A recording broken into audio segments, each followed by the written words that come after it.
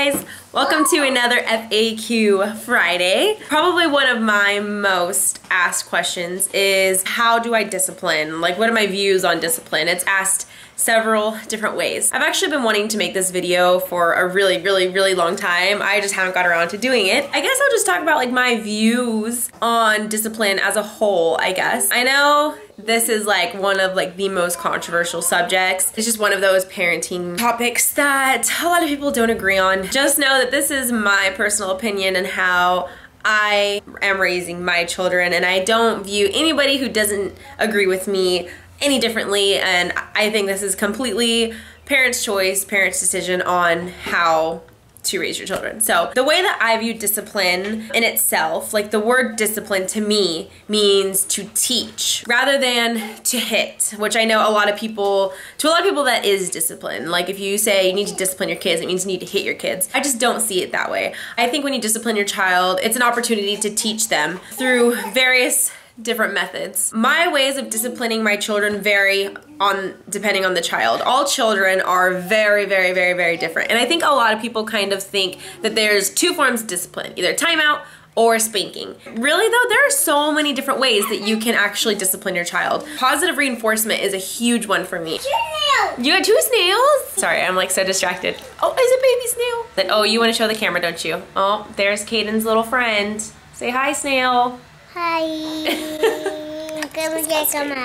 Okay, no, I don't want. No, snails stay outside. Go find the snail's house. Oh my gosh, gotta love having boys, right? Anyway, I lost my train of thought. Basically, positive reinforcement is a huge one with me. I do this with all of my children. For example, Landon, he is at an age where he doesn't necessarily know if something, I can't think of a particular example, but he might not necessarily know that what he's doing is wrong. So like for his age, I use a lot of redirection. He's doing something he's not supposed to. I'll say like, no, Landon, don't touch that, and then let's go over here. Let's go show. So I'll like show him something that he can touch or that he can do. Or if he's trying to like bounce a cup, I'll show him you can't bounce a cup, but you can bounce a ball.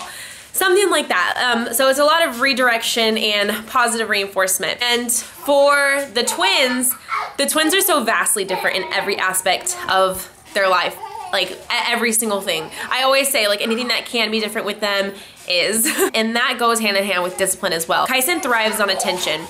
And if he doesn't get positive attention, then he will find a way to get negative attention. So that's just kind of how he works. So the discipline that works for Kyson doesn't necessarily work for Caden, and actually it doesn't work for Caden. Of course there are times where your child does something that needs to be corrected. No doubt about it. They hurt somebody, they hit. Spitting is one thing I do not tolerate. I don't tolerate spitting. I guess the age that I would start doing stuff, kind of like timeout and stuff like that, probably around age 2, depending on the child. I think Lilia was probably about age 2 when I started doing that. I guess I'll start with Lilia. Lilia is the typical timeout child. I've had to put her in timeout probably twice in her entire life, and ever since then she is like my like #1 well-behaved child. Like she wants to please people. She does not like to get in trouble, whereas Kyson, that's not necessarily true. Not that he likes to get in trouble, but his personality is just very different. Lilia now,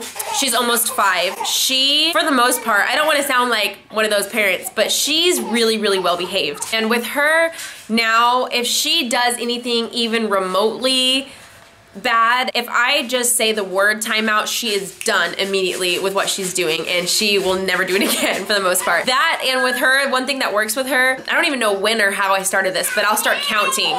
And when I say 1 with her, she's done doing whatever she was doing. So Lilia, 1, okay mom, sorry. So she is my easy child, definitely easy. The twins, as I mentioned, are 100% different. When they first started getting to the point where they understood that they were like doing something wrong, I tried timeout with both of them. I don't use a whole lot of timeout with them now. What works for Kyson is taking things away, unless what he does is harmful or painful, like to another child or something like that. That is an immediate timeout. And my form of timeout, sorry I'm like kind of scatterbrained, I'm just trying to like think of everything, but my form of timeout is basically you go in the corner you face the corner. You obviously no toys, no anything like that. And we kind of have one corner that we use for the most part.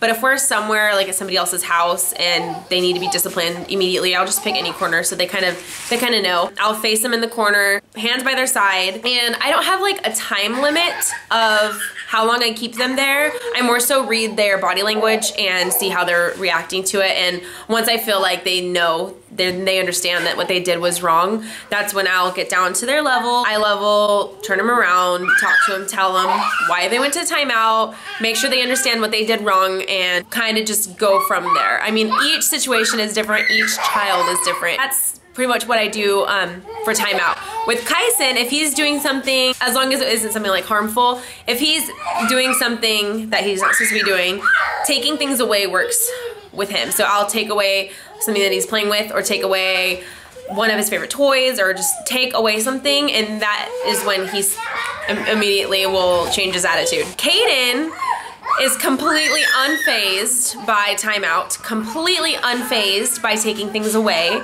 The only thing that I have found that works for him is putting him in his room and giving him a timeout in his room away from everybody else, door shut and everything. That is the only thing that he actually responds to. Their personalities are just so different. He has the personality where he just wants to please people. So positive reinforcement with Caden works really well, and he hardly needs any discipline in that aspect. He's pretty well behaved. My main, I don't want to call him a problem child because he's not a problem child, but he's just the one that needs the most like attention and focus on the discipline is Kyson. He's the one that pushes the limits. He's the one that knows that he's doing something wrong and will continue to do it until I correct it. And actually with him, one of the main things that works with him is ignoring the bad behavior, because like I was saying before, Kyson craves attention, positive or negative. So he requires a lot of attention, a lot more attention than a lot of my other kids do. And if you don't give him the positive attention, then he will find a way to get the negative attention. So ignoring the behavior, ignoring the bad behavior is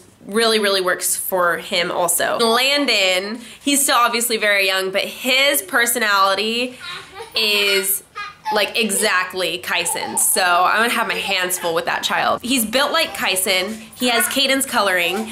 But he has Kyson's attitude. The three main things that I have learned throughout disciplining 4 children is, number 1, set clear boundaries. I think a lot of the time kids get in trouble because they don't necessarily understand what they can and can't do. There's a fine line sometimes between what's allowed versus what's not allowed. So setting those clear boundaries and talking about those boundaries, talking about you cannot do this, but you can do this, offer them like an alternative to something that they can't do, really helps clear up a lot of the confusion. Not all the time, depending on the age, but I feel like a lot of the time they just don't know. Especially with younger kids, I guess. The older kids, obviously, yes, they do know. But I mean, it all just depends on the situation and the child. The other thing that I've learned is to reward the good behavior. And that kind of sets the tone in your whole parenting lifestyle. Rather than going around and telling them, no, don't touch, no, stop it, no, don't do this. When they do something good, be like, that was so nice of you to do that, Caden, or thank you for helping me pick up, Kyson. Things like that, positive words, rewarding the good behavior will make it to where they want to listen and follow directions, and they want to help out, and they don't want to upset you. The third thing that I've learned is to follow through with what your threats, I guess you could say. If you tell them, if you do that one more time, you're going to time out, you need to put them in timeout when you say that they're going to time out. If you keep telling them empty threats, they're gonna learn, what are you gonna do about it? Like, I'm just gonna keep doing it. You're never gonna actually put me in timeout. It's actually like a really big pet peeve of mine when people say, if you do that one more time, I'm going to insert something here, and then when they do it, they don't follow through with it. And also, I guess there's one more thing too. Another thing that I've learned is to pick your battles 100%. Is it really that big of a deal if your kid wears those glasses to bed? Like, sometimes it's just not worth the fight. If it doesn't harm them or it doesn't harm anybody else, it's not doing any damage, sometimes I'm just like, you know what? Go ahead and dip your fishy crackers in your juice, that's fine with me. So that, I guess, for the most part, is pretty much how I discipline. I know it's kind of all over the place, but I really just feel like every child is extremely different. And we don't do the spanking thing, obviously, as I've kind of talked about. We don't do the spanking. Different things work for different kids. It's something involving hurting though, or like I was saying, spitting, hitting, absolutely not. I can get my mean mommy voice. I don't know if any of you guys have ever actually heard me say it, but I'll get the serious face and the stern no. I can't even do that. That's so weird doing that to the camera. And they will get in huge trouble, but we don't do the spanking. But for the most part, it's a lot of positive reinforcement. So I think that's actually pretty much it. I think I've kind of hit all the points that I wanted to hit. If I missed anything, you can ask questions in the comments below and I'll answer anything that I feel like I skipped over. But that is pretty much what I do for discipline, and I hope this answers all of your guys' thousands of questions about how I deal with discipline in my house. So that is it for this week's FAQ Friday, and I will talk to you guys for my next video. Bye. And this is about baby names. How we came up with the kids' names that they have now and what they would have been if they were the opposite